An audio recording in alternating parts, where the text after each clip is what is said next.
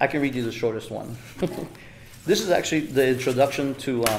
This is the introduction to another one that I call The Tale of a Dragon and a Tiger, which I'm also playing with the name of you were at the time a little bitty, you know. So this is just the introduction to that, and it's it says, I love palm trees. Since I was very young, I love seeing them sway back and forth in the wind. Watching them, I would imagine climbing all the way to the top. I plan to do just that someday. The thought is scary, but I trust myself and what I know of the palm tree. I must do so with my life because I'm afraid I will climb one or two. The risk is scary, but the gain is worth it. And if I fall, I will simply wake up and live again. Cool. Can you tell us your name and what you do? Gilberto, I install kitchen appliances. We do basic installations and full custom installations.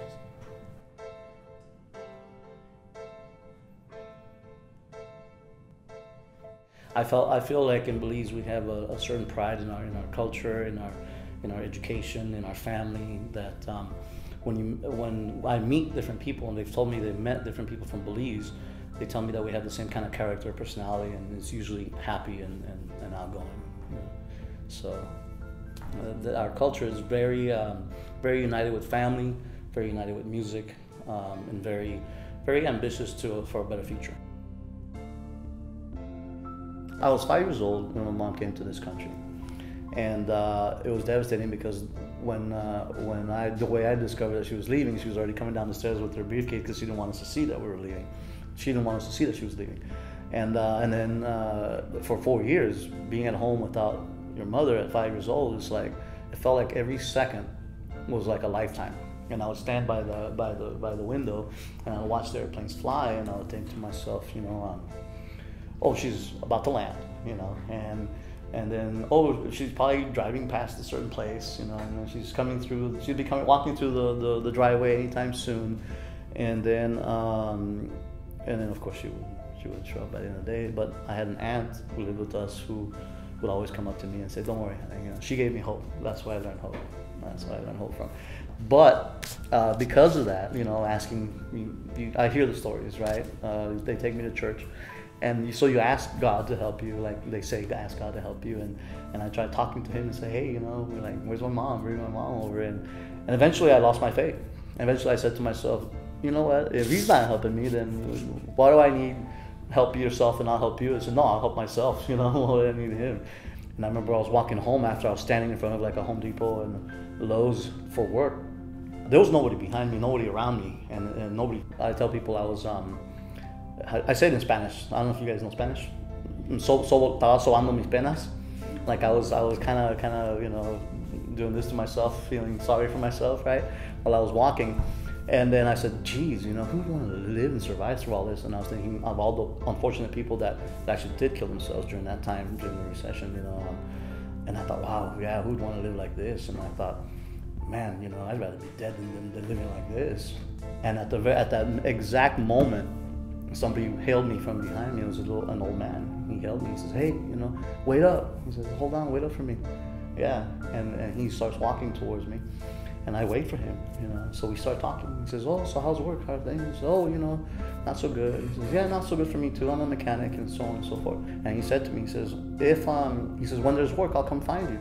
And I said, okay, great. I said, awesome. I felt excited, and I told him, don't you want my phone number and my address? Oh, no, don't worry, I'll find you. I'll come find you. Okay, so are you sure, you know, because I really, you know, I'm just right here, I really wanted another opportunity for work. So he says, don't worry. You know, I walk up to him and says, don't worry, I'll find you. I said, okay, thank you. I shook his hand, and I said, thanks, and I walked away. And I was walking away, I started reflecting on what the heck just happened, you know, and things started to dawn on me. I had kind of come to a conclusion. I was like, his hands felt soft, like a banker's hand, not someone who worked hard, not someone like a mechanic who gets knuckle busters and things like that. And I told her, I said, hey, you know what? I had this experience that I think it was like God, you know. I decided to go to church the next day, and I went to church, but it was closed. It was closed. They're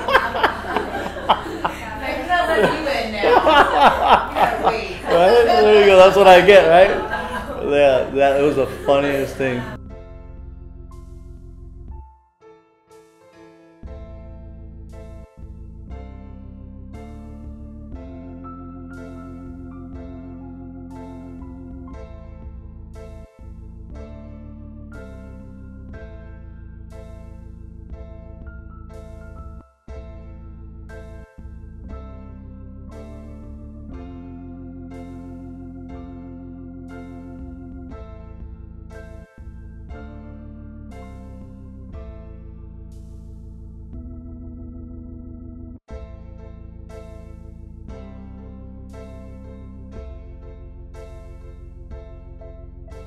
But I started to see my life change since then.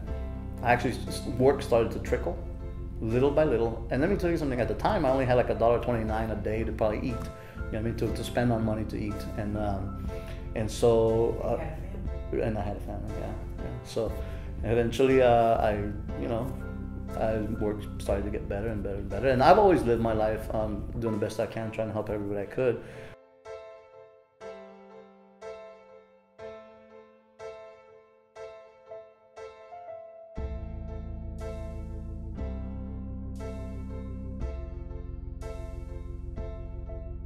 You were at the time a little bitty dragon, the beautiful tail of a kite, hanging on to her daddy's shirt so you don't trip, slip, or fall.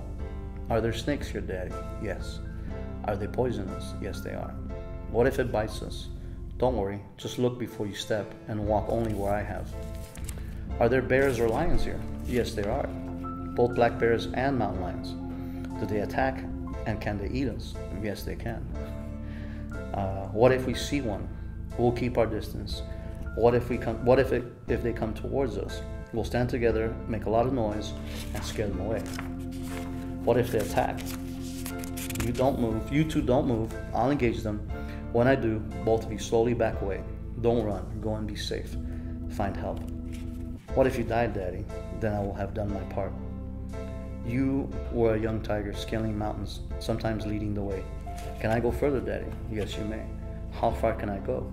As far as I can see you, and you can still hear me. Are you sure, Daddy? Are you? Mountains were for the first time I remember you both say, "It's beautiful, huh, Daddy?" Took the words right out of my heart. And to top it off, you, my tiger, saw your lone spirit, and my dragon, you had conquered fear. You both have the courage. I simply helped you find your strength.